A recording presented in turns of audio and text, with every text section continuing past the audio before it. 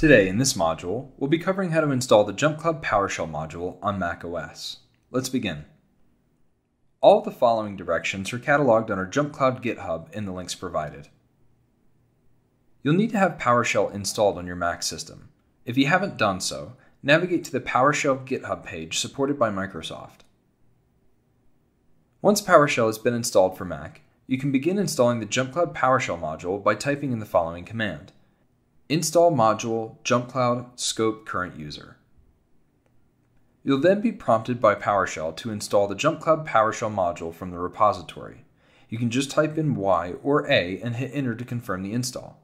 After the JumpCloud module is installed, you can use the command Connect-JCOnline in order to authenticate to your JumpCloud organization with your API key. To find your API key, log into your JumpCloud administrator account, click on your email address in the top right of the admin UI, and from the drop-down menu, select API settings. Your API key will be shown, which you can copy and paste into the prompt within PowerShell, thus giving you access to your JumpCloud organization through the JumpCloud PowerShell module. Once authenticated, you're now able to run any of the commands outlined within the JumpCloud PowerShell module's wiki page in GitHub.